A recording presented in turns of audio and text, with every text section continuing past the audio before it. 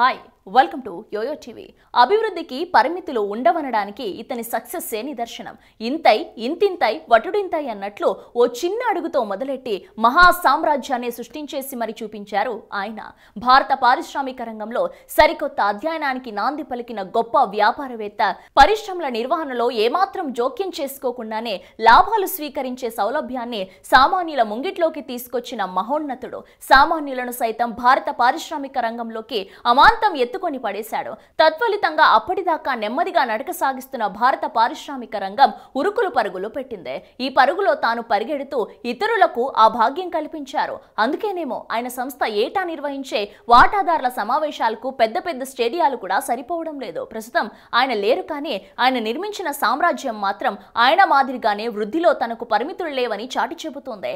ఆయనే మరెవరో కాదు, ధీరజ్లాల్ హీరాచంద్ గోర్ధన్భాయ్ అంబానీ.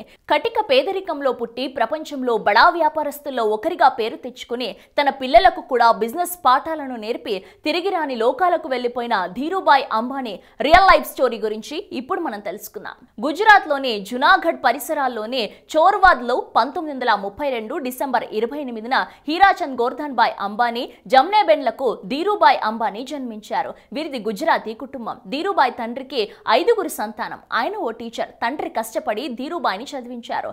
అందరి పిల్లలాగే పాఠశాలకు వెళ్లిన 15 ఏళ్ల అంబానీ చదవడం అంతగా ఇష్టం ఉండేది కాదు. అందుకే ఖాళీ సమయాల్లో ఉల్లి, బంగాళదుంప తదితరాలను విక్రయించి పెట్టుబడి పోను మిగిలిన సొమ్మును అదేనండి ఆదాయాన్ని తల్లి జమానాబెన్ చేతిలో పెట్టేవారు. 5 సంతానంతో ఇంటిని నెట్టుకురాలేక సతమతమవుతూ బడిపంతులుగా కాలం వెల్లదీస్తున్న తండ్రి హీరాచంద్ గోర్ధన్ దాస్ అంబానీకి చేదోడు వాదోడుగా ఉండేందుకు ఆ బుడతడు కూరగాయల వ్యాపారాన్ని ఆపేయాల్సి వచ్చింది. అలా తండ్రికి తోడుగా ఉంటున్న ధీరుభాయ్ అంబానీ అయిష్టంగానే 10వ తరగతి పరీక్ష రాశాడు. పరీక్షల్లో అసలు పాస్ అయ్యానా లేదా అన్న విషయం కూడా తెలియక ముందే నౌక ఎక్కేశాడు. సుదూర తీరానికి వెళ్లిన తర్వాత పాస్ అయ్యానని తెలిస్తే ఏం లాభం, ఎటు వచ్చేశాను కదా, ఇక లాగించేద్దామన్న భావనతో అక్కడే పనిలో కుదిరిపోయాడు.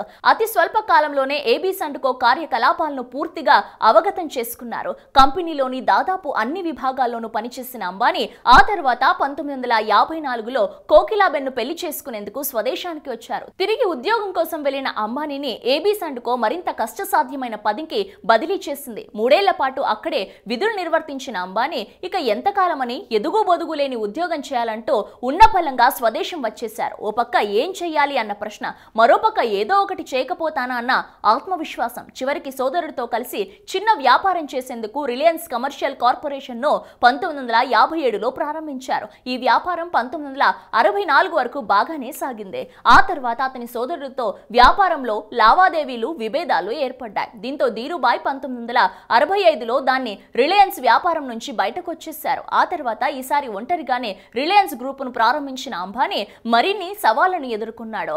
విమల్ పేరిట ప్రత్యేక బ్రాండ్ ను అంబానీ రూపొందించారు. ఈ దెబ్బకు కుదేలైన బడా పారిశ్రామికవేత్తల కడుపు మండిందే. వారంతా కలిసి అంబానీని ఎదగనీయకుండా పలు పన్నాగాలు పన్నారు. వారితో తన సోదరుడు కూడా చేయి కలపడాన్ని జీర్ణించుకోలేని అంబానీ మరింత ధీటుగా ముందుకెళ్లేందుకు నిర్ణయించుకున్నారు. అంబానీని ఎదగనీయకుండా అడ్డుకున్న వారిలో బాంబే డైయింగ్ యజమాని నస్లీవాడియా కూడా ఉన్నారు. అయితే ఎక్కడా కూడా రాజీ లేని పోరు సాగించిన అంబానీ దశల వారీగా అందరినీ దాటేసుకుంటూ ముందుకెళ్లిపోయారు. ఈ తరహా భీకర పోరే అంబానీని గుండెపోటు బారిన పడేలా చేశాయేమోనని పరిశ్రమ వర్గాలు చర్చించుకుంటూ ఉంటాయి. ఇక ఇటీవలే కేంద్ర ప్రభుత్వం ప్రకటించిన పద్మ అవార్డులో ధీరుభాయ్ అంబానీకి పద్మ విభూషణ్ అవార్డు దక్కింది. 2016 మార్చి 28న రాష్ట్రపతి భవన్ లో అంబానీ సతీమణి కోకిలాబెన్ ఆ అవార్డును రాష్ట్రపతి ప్రణబ్ ముఖర్జీ నుంచి అందుకున్నారు.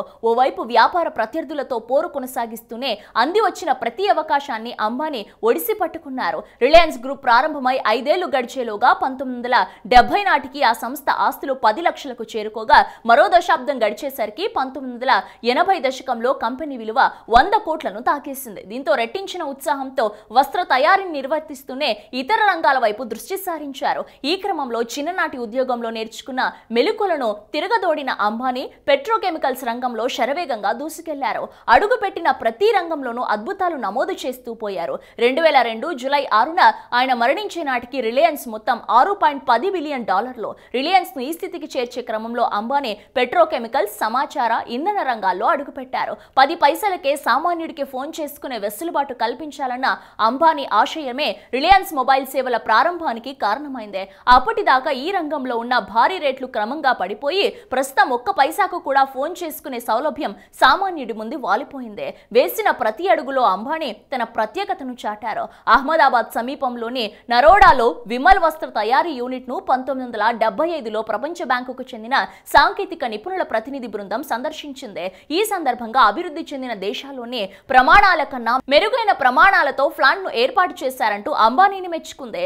భారత పారిశ్రామిక రంగంలో అంబానీ ఎన్నో కొత్త పద్ధతులకు శ్రీకారం చుట్టారు. ప్రజలనే పెట్టుబడిదారులను చేశారు. తన కంపెనీలో పెట్టుబడులు పెడితే కంపెనీలో వాటాలిస్తానని చెబుతూ గుజరాత్ గ్రామీణ ప్రాంతాలలో ఆయన పర్యటించారు. దీనికి ప్రజల నుంచి విశేష స్పందన లభించింది.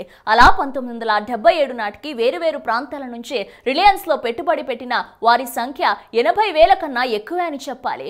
ఇందులో విజయం సాధించడంతో పాటు సామాన్యులకు పారిశ్రామిక ఫలాలు అందేలా సాహసోపేత నిర్ణయం తీసుకున్నారు. ఇలా పెట్టుబడిదారులు పెద్ద సంఖ్యలో తమ కంపెనీ వాటాదారులుగా ఉంటే లాభదాయకమని నిరూపించాడు ధీరుభాయ్. రిలయన్స్ ఇండస్ట్రీస్ సామాన్య వార్షిక సమావేశాలు స్టేడియంలో ఏర్పాటు చేసిన మొదటి ప్రైవేట్ సెక్టార్ కంపెనీ. 1986లో జరిగిన సామాన్య వార్షిక సమావేశం ముంబైలోని క్రాస్ మైదాన్లో జరగగా 35,000 కన్నా ఎక్కువ వాటాదారులు రిలయన్స్ కుటుంబ సభ్యులు హాజరయ్యారు. ఈ క్రమంలో రిలయన్స్ వాటాదారుల సంఖ్య దినదినాభివృద్ధి చెందింది. దీంతో వాటాదారుల వార్షిక సమావేశాలు నిర్వహించేందుకు ముంబైలోని పెద్ద స్టేడియాలను అద్దెకు తీసుకోవాల్సి వచ్చింది. ఈ సంస్కృతి ఇప్పటికీ కొనసాగుతోంది.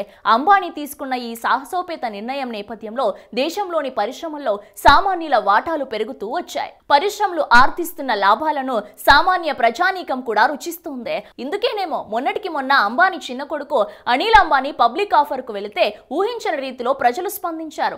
ఆశించిన దానికంటే కొన్ని వేల రెట్లలో ఆ ఇష్యూకు పెట్టుబడులు పెట్టేందుకు బారులు తీరాయి. ఇలా ధీరజ్ కాస్త ధీరు అంబానీ అయ్యాడు.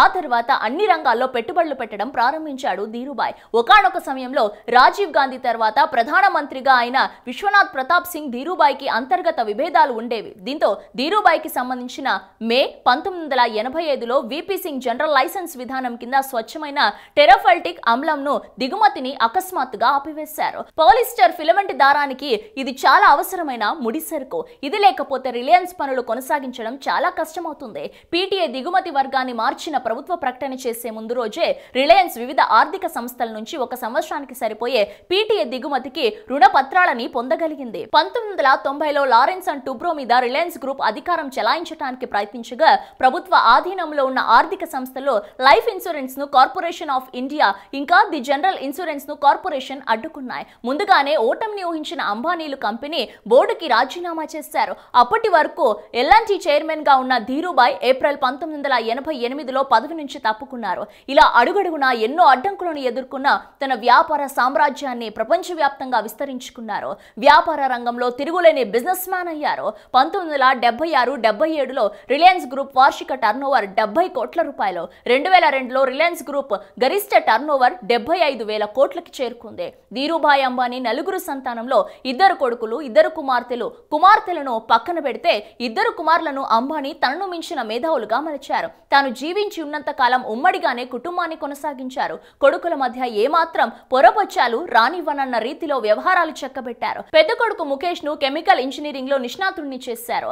రిలయన్స్ కు కేంద్ర బిందువుగా ఉన్న జామ్నగర్ ఫ్యాక్టరీ నిర్మాణాన్ని ముఖేష్ కేవలం 1.5 ఏడాదిన్నరలో పూర్తి చేయించాడని పారిశ్రామిక వర్గాలు చెబుతాయి. ఇక చిన్న కొడుకు అనిల్ వ్యూహ రచనలో తండ్రిని తలదన్నేలా వ్యవహరిస్తారని భారత పారిశ్రామికవేత్తలు కాస్త గర్వంగానే చెప్పుకుంటారు. తండ్రి మరణం తర్వాత తండ్రి నిర్మించిన రిలయన్స్ ను అన్నకు వదిలేసిన అనిల్ సొంతంగా అనిల్ ధీరుభాయ్ అంబానీ గ్రూప్ ను ఏర్పాటు చేసి శరవేగంగా దూసుకుపోతున్నారు. అన్నదమ్ములిద్దరూ భారత సంపన్న దిగ్గజాల జాబితాలోనే కాక ప్రపంచ దిగ్గజాల జాబితాలోనూ చోటు దక్కించుకున్నారు.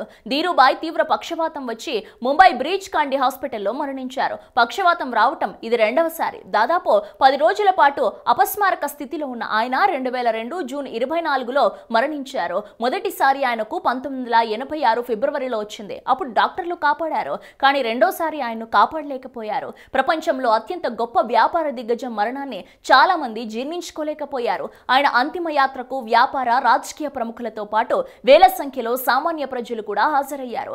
అతని పెద్ద కుమారుడు ముఖేష్ అంబానీ హిందూ సాంప్రదాయ పద్ధతిలో అంతిమ కర్మలు నిర్వహించారు. ముంబైలోని చందన్వాడి శ్మశానంలో జూలై 7, 2002న సుమారుగా 4:30 భారత కాలమాన ప్రకారం ధీరుభాయ్ అంబానీ దహన సంస్కారాలు జరిపించారు. ఉపాధి కోసం వలస వెళ్లి 10 ఏళ్లు కూడా అక్కడ పనిచేయకుండానే విశేష అనుభవం గడించి స్వదేశం వచ్చిన ధీరజ్లాల్ సొంతంగా వ్యాపారం ప్రారంభించి ధీరుభాయ్ అంబానీగా వినుతికెక్కారు. వేల కోట్ల రూపాయలు విలువ చేసే వ్యాపార సామ్రాజ్యాన్ని వారసులకు అందించి నిష్క్రమించారు. అంతే మొత్తంలో తన కంపెనీలో పెట్టుబడులు పెట్టిన సామాన్య ప్రజలకు అందించిన ధీరుభాయ్ అంబానీ అందరి గుండెల్లో చిరస్మరణీయుడిగా నిలిచిపోయారు.